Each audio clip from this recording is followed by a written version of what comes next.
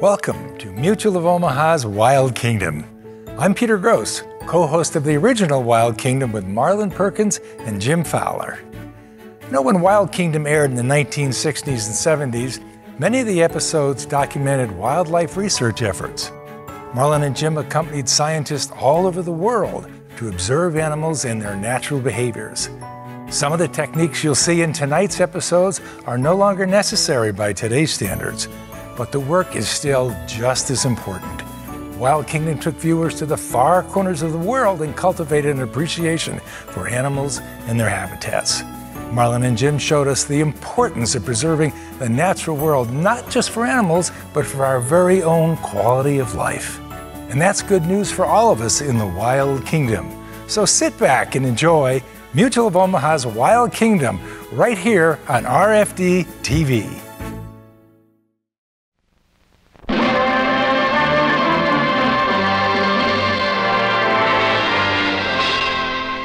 Mutual of Omaha's Wild Kingdom is presented by Mutual of Omaha.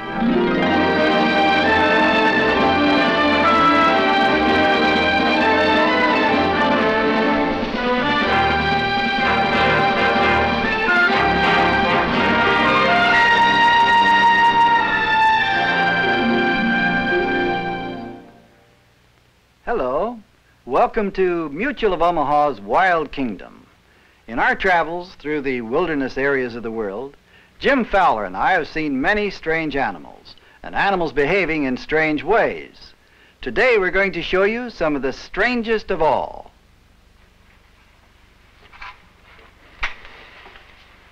Marlon, I think we have one of the strangest animals in the world right here. This is the two-toed sloth, and he spends his entire life hanging upside down. His hair has even adapted so that it parts on his stomach and hangs down over his sides. And I think another thing that's very strange about the sloth is that instead of using speed to escape his enemies, he simply sees how slowly he can move so that they can't see him. Another odd thing about this animal is the fact that he has 2 toes on his front feet and 3 toes on his hind feet. And if he catches you with those claws, he can really do damage. I'd better get him out of here. Although he comes from the tropical rainforests of South America, no one corner of the Wild Kingdom has a monopoly on odd animals or strange patterns of behavior. We find them everywhere. Often animals, like people, behave in quite amusing ways during courtship. I saw one example of this in Africa. The ostrich, of course, doesn't fly, so it really has little use for its wings, except during courtship. To attract a mate, the male displays his fine plumage and makes a drum out of his own body by rhythmically hitting his head against his rib cage.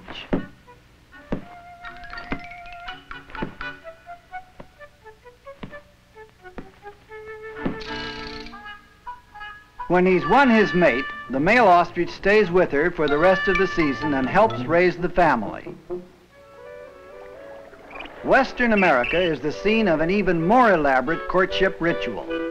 The performers here are grebes, handsome birds that make their nests in the marshlands, where they spend their days fishing. At mating season, there is a great competition to attract attention and win favor. Strangely enough, although the grebes migrate long distances, they fly only by night. During the daytime, they're reluctant to take wing.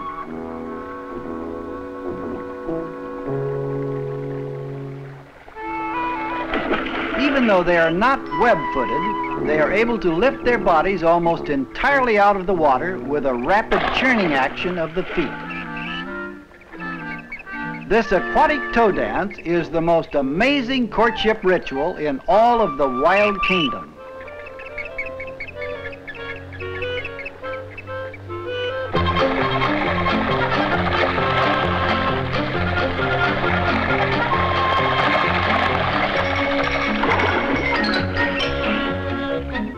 For some, the work of building a nest is already well underway. For others, the courtship dance goes on.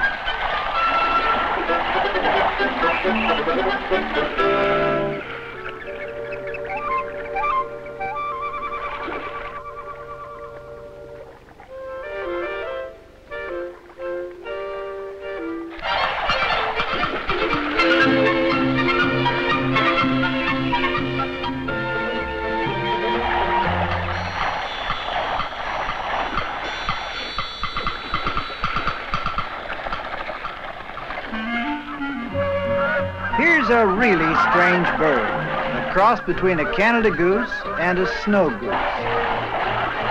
Every gander guards his nest, and since the nests are close together, every intruder is challenged.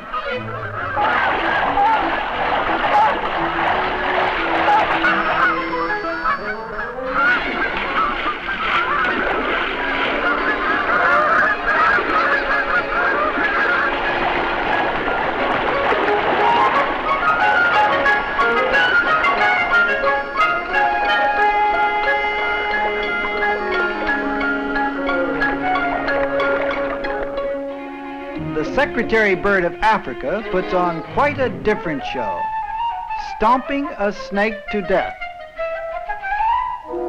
With its loose plumage and long scaly legs, the bird offers a poor target for the strike of a venomous snake.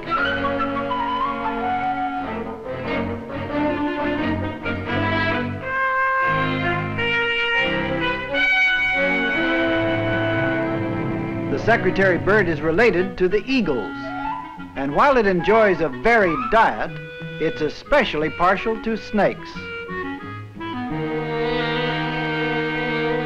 The bird was named long ago when the upstanding plumes were thought to resemble quill pens tucked behind the ears of a secretary.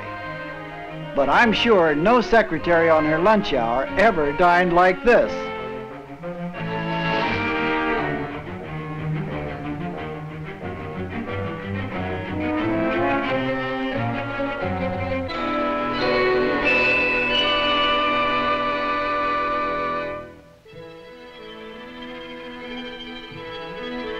With the help of a friend in Bechuanaland, I sought out one of the strangest sights in all Africa, a dog town. These are African wild dogs. The females raise their pups in the same den, and it becomes a kind of community nursery, where each mother takes her turn in feeding and caring for all of the pups. And when there are 30 or 40 pups to care for, it's quite a job.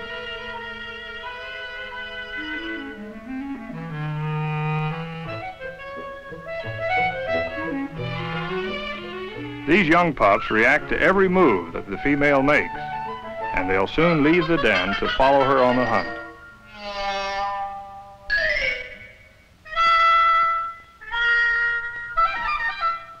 Another strange method of caring for the young is that of the opossum, who carries her young on her back. They hold on for dear life as she's forced across a narrow stretch of water. Uh-oh, man overboard.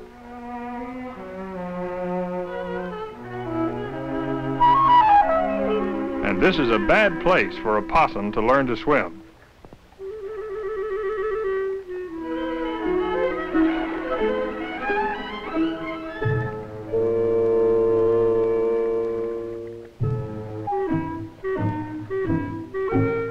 But the piggyback method is a good one after all, and the gator will have to shop somewhere else for his food.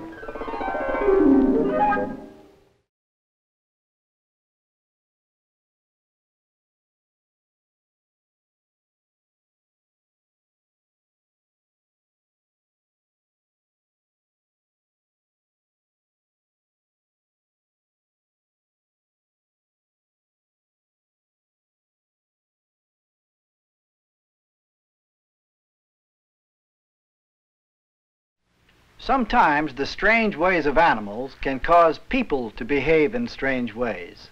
For instance, in the heart of the great Okefenokee Swamp in Georgia, I saw a man digging for fish. Yes, digging for fish. His name is Johnny Hickok. Johnny goes fishing with a post hole digger, cutting down through the tangle of roots and matted humus that form floating islands in the swamp. These floating islands give the region its name, Land of Quaking Earth. Johnny is an authentic swamper, born and raised here. He could fish in the open waters, but he knows a better way. Drop a line down under an island. That's where the fish go to feed. It's something like ice fishing, only a good deal warmer. Johnny says it isn't luck. You just have to understand fish. I guess we can call it a good example of applied research.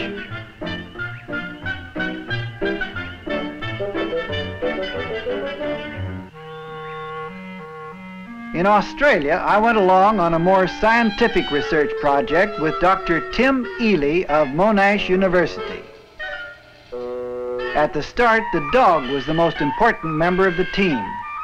We were hunting for echidna, and since they have a habit of burying themselves in the ground, we had to rely on the dog to track one down and point out its hiding place. The dog's work was finished when he located our quarry. It was up to us to dig it out.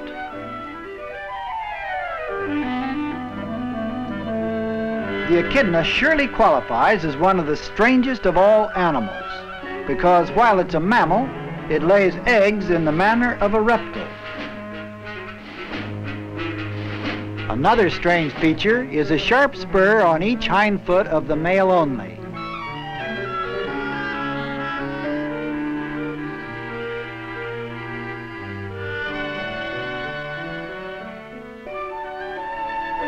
The echidna resembles a porcupine or hedgehog and is protected with similar prickly spines.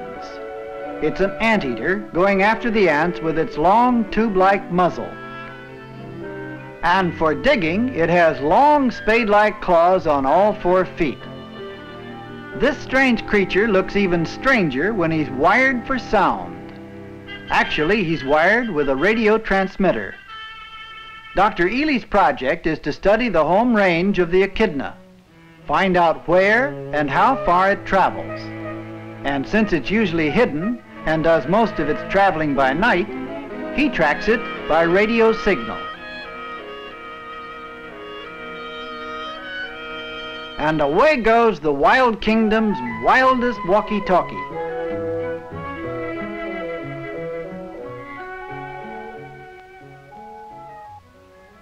A directional antenna picks up the signal, and the swing of the needle locates the animal. Readings are taken along a line staked out across the area, and by the process of triangulation, his movements can be traced. So modern science catches up with one of the world's most ancient creatures.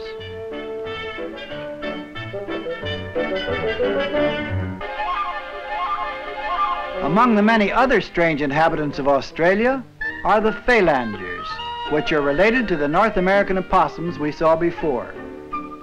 They're wonderfully equipped for climbing up trees and coming down.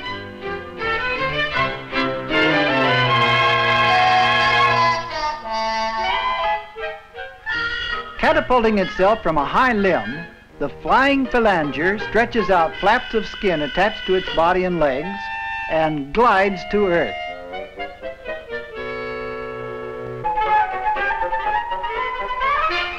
What fun that must be! The phalangers make up a large family. Smallest is the pygmy glider, also called the feather-tail glider, for a pretty obvious reason. He's only 6 inches long, and half of that 6 inches is feather-tail.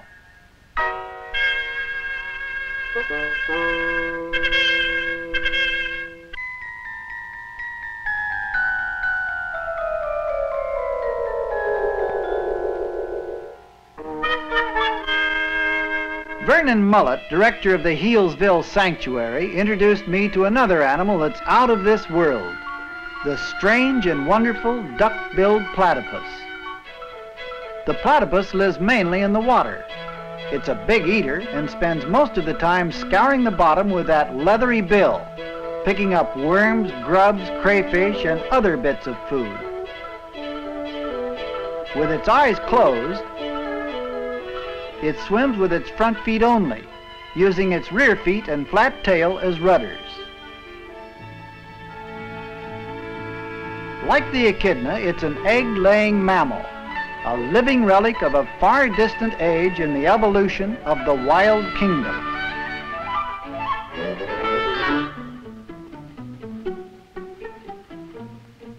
There seems to be no end to the strange creatures you find in Australia. When the tide goes out, fish that dwell on the bottom are often left behind in the mud. Among them are those odd members of the goby family called mud skippers. This is a small one. It looks more like a tadpole than a fish. That isn't surprising because full-grown mud skippers look like frogs, and they behave quite a bit like frogs. They frequently come out of the water and hop about on land, using their powerful pectoral fins as legs. Their eyes are like periscopes, protruding above the head and turning about in their sockets. When they blink, they seem to swallow those eyes.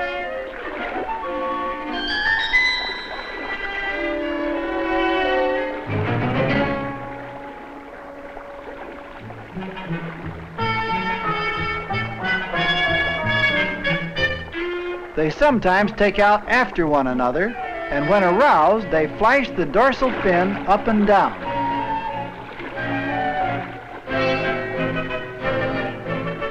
The puffed-out jowls are enormous gill chambers in which they store water. This is to moisten their gills so they may remain out of the water on land. Where land animals must come out of the water to breathe, mud skippers must go in the water to breathe. What a crazy, mixed-up world they live in.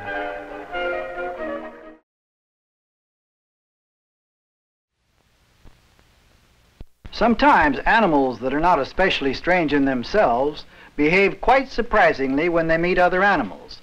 I've never found it very easy, though, to witness such encounters. Have you, Jim? No, I haven't. You have to be patient or you have to be lucky. I was lucky once, though, on a trip through southern Georgia. I discovered a den of foxes and staked myself out to watch the cubs. They were having a fine time playing around in the front yard while Father kept watch nearby. The cubs seemed to be about 8 or 9 weeks old. They weren't about to venture very far from the safety of the den. The first indication that something was amiss came from the father. Then one of the cubs saw it. A king snake. Now this is a perfectly harmless snake, but the cub doesn't know that. He's just beginning to learn who's who in his world. This is one way to meet a snake, all right. The snake probably wanted to use the den to escape from the sun. And the cub? Well, as we said, animals often do strange things. I moved around to where I could get a better view when I spotted a red-shouldered hawk keeping an eye on a hognose snake. And snakes are its main diet. The hawk uses his sharp talons and strong beak to quickly immobilize his prey. The drab-brown color of his plumage indicates that this is a very young bird, but it looks as if he's already learned the art of catching his prey.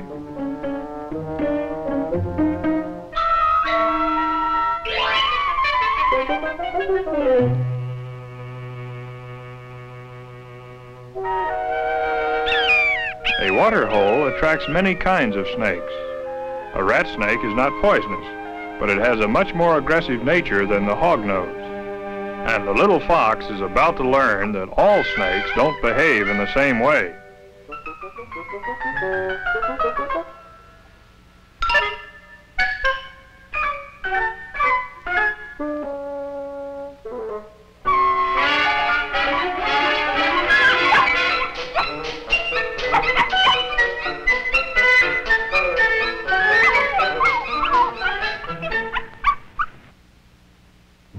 The young hawk has satisfied his appetite, and he has no desire for a meal of rat snake. But the rat snake doesn't know this. Nothing in the bewildered hawk's experience tells it to be afraid of snakes. The snake's experience tells it to fight.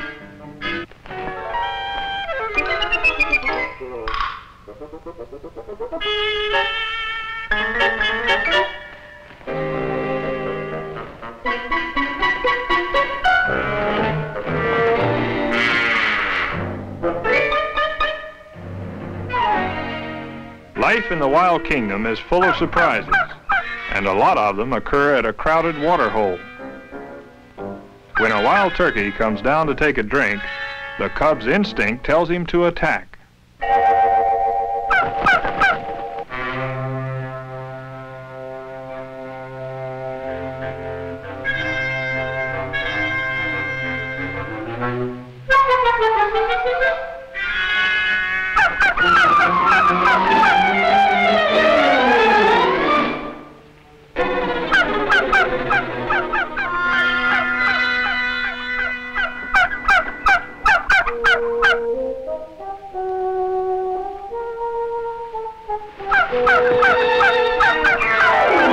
Because of his age, the cub is more of a pest than a threat.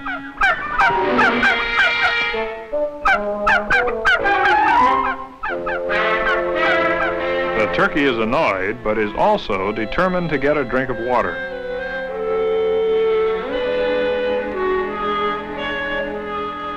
And the fox gives up. In the quiet backwaters of a swamp, I caught sight of a fox squirrel, just as he caught sight of a bobcat. As the squirrel moved to get away, he found his path blocked by another bobcat. So he went up. A bobcat can climb, but just then he got wind of that other cat. One was obviously poaching in the territory of the other. I don't know which was the intruder, but I did know trouble was brewing.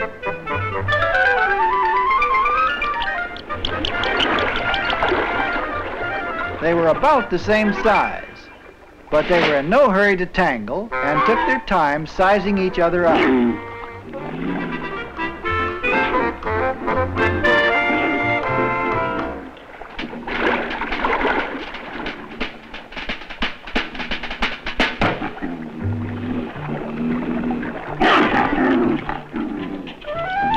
The squirrel took this opportunity to make a strategic getaway.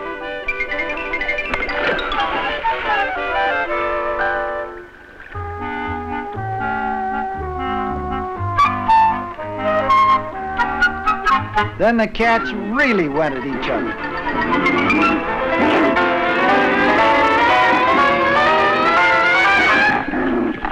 But the fight ended rather suddenly when one rolled over on his back. In effect, he was crying uncle, and when he did so, the other cat simply could not bring himself to attack. Marlin, the action of that bobcat in not killing its opponent might strike some people as being rather strange, but really it's an unwritten law of nature, and it keeps animals of the same species from killing each other, and therefore ensures their survival.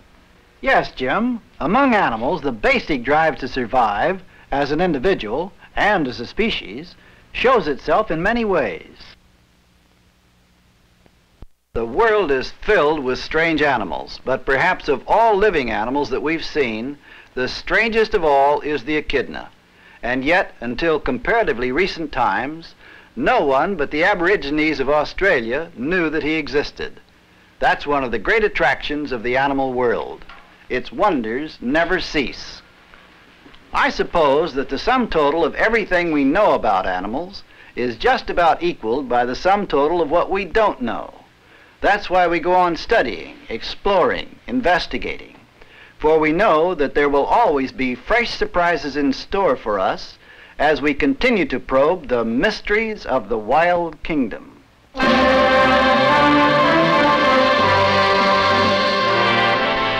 The company with health insurance for people of all ages has presented Mutual of Omaha's Wild Kingdom.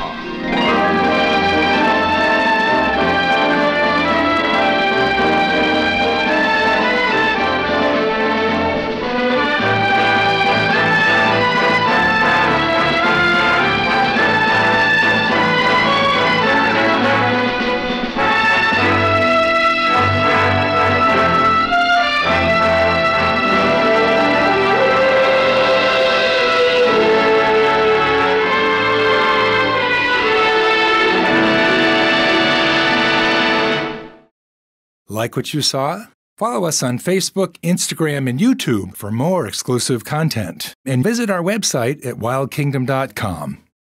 Mutual of Omaha. Protect your kingdom.